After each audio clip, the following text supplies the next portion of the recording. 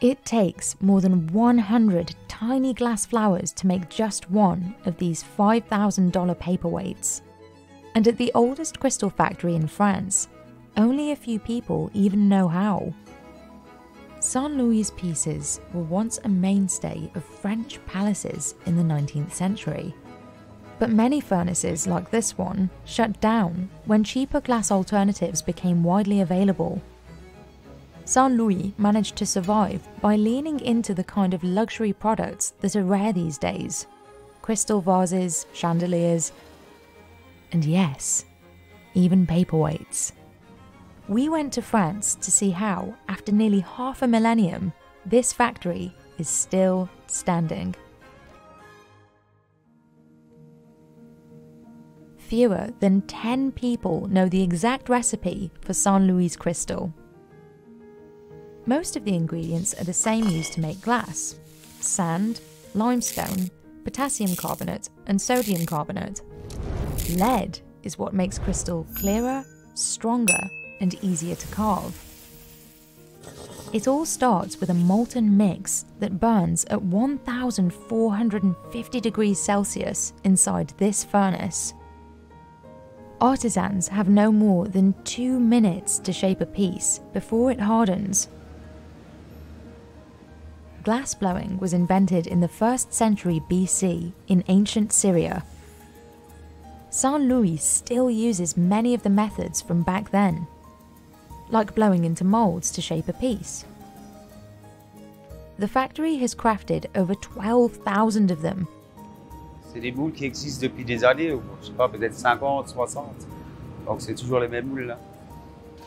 For some pieces, they measure the size, shape, and thickness by eye. At this point, the crystal's temperature needs to be between 900 and 1,100 degrees Celsius. If it cools too fast, it could shatter. Saint Louis' team of 60 glassblowers can make over 1,000 pieces in a single day. And most were trained in the factory. Les gestes sont difficiles. Il faut compter 10 ans pour un bon souffleur. Paperweights are the crown jewel of Saint Louis. Nowadays, only 5 artisans know how to make them, and it can take 2 months to complete just one. It starts with an ancient technique called 1000 fiori, which is Italian for 1,000 flowers. Artisans stretch molten glass flower designs until they are thin as a pencil. Then they cut it into tiny pieces. One by one, workers sort them into a mold, then fill it with molten crystal. A final crystal layer will create a 3-dimensional effect.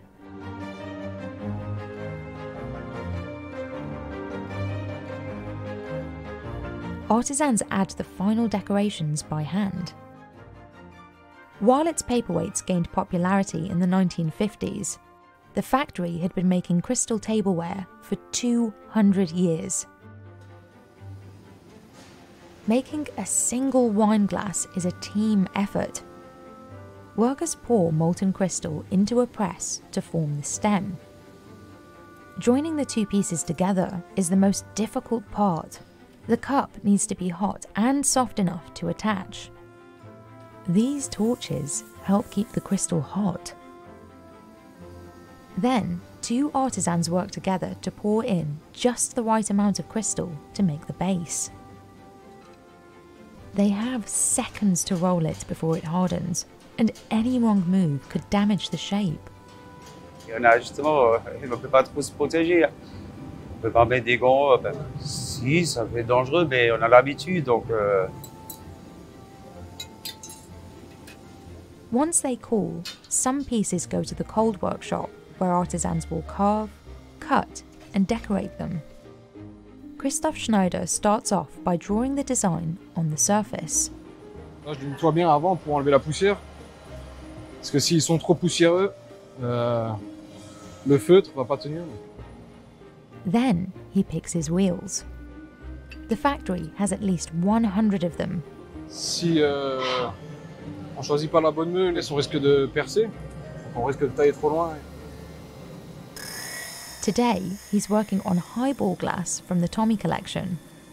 They were designed after World War I to pay tribute to English soldiers who were nicknamed Tommies. Just one can cost $450. C'est la collection qui est le plus significatif de Saint-Louis en fait. C'est un peu la marque de fabrique. It's one of the most complex pieces, requiring around 120 cuts. Des techniques qui sont plus simples à apprendre que d'autres. Mais au bout d'un moment, ça devient mécanique et on sait où on va, on sait ce qu'on fait. Et ça devient presque automatique, quoi.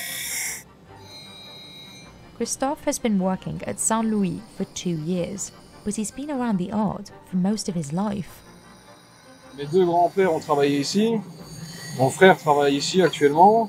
C'est là que j'ai un peu découvert Saint-Louis en fait. Je me suis dit le meilleur moyen de savoir comment c'est fait, c'est d'aller les faire moi-même, quoi. He can finish a glass in about 1 hour. Filing the bottom is the finishing touch. L'objectif c'est d'enlever la couleur en fait au fond du verre pour que ça soit transparent. But other pieces, like chandeliers, can take 3 months to complete. They've been a staple of Saint Louis since France's royal court commissioned the factory to make one in 1837. One chandelier can cost over $40,000. But over the years, Saint Louis has expanded its lighting department to include more than just these elaborate pieces. About half of the factory's sales come from selling smaller lighting fixtures like sconces and lamps.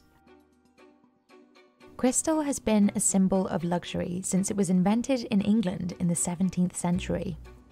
But Saint Louis actually started off much earlier as a glass factory back in 1586. 200 years later, glassmakers here accidentally created crystal while trying to make coloured glass using lead. At its peak in the early 20th century, Saint Louis produced pieces for the most prestigious clients in Europe, including Queen Elizabeth II and the Palace of Versailles. By the mid-20th century, people up and down the social ladder considered it a must-have gift for special occasions like weddings. But things started to change in the 1960s, when cheaper alternatives entered the market. Customers across the world started embracing more casual glassware. Many traditional glass and crystal factories struggled to compete. Saint Louis says sales reached an all-time low in the 1980s and 90s as it struggled to find young customers. The factory was about to be sold to American investors when the French luxury brand Hermès bought it in 1995. Their CEO fell in love with Saint Louis' history and wanted to keep it French. Hermès poured investment money into the business, giving Saint Louis time to develop new marketing strategies and to find new clients. The glassmakers found success in one of the most surprising markets of all, paperweights. Saint Louis discovered a niche network of collectors who would pay thousands for them. It's why it launched an annual limited edition collection based on the Chinese zodiac. The latest creation, honouring the Year of the Rabbit, costs $4,200. That's a third of the price of its more intricate paperweights, which can go for up to $13,000. Today, they have buyers in Europe, China, and North America. Saint Louis also updated some of its tools and equipment, like replacing wood furnaces for gas-powered ones. Si les verriers de 1586 voyaient la manière dont travaille le cristal peut-être de nos jours, ils seraient peut-être effrayés, plus qu'heureux. But one thing that remains is the human touch.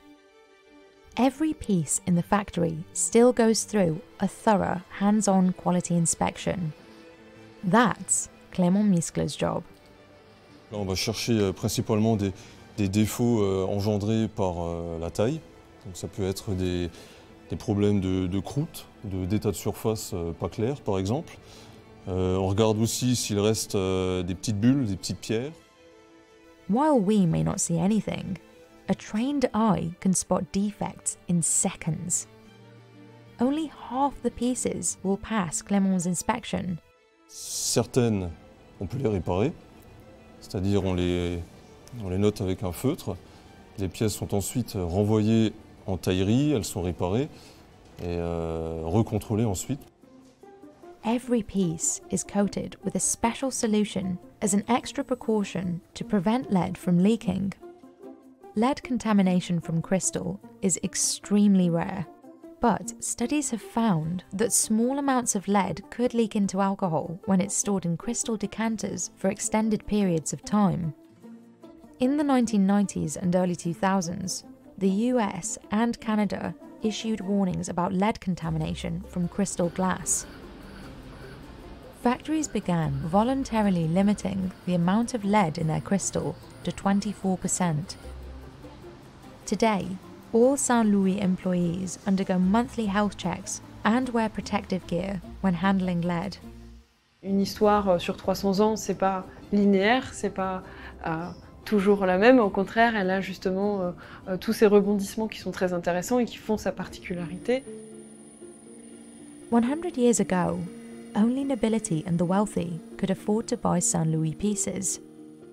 Today, they're sold around the world to hotels, cultural institutions, restaurants, and private collectors.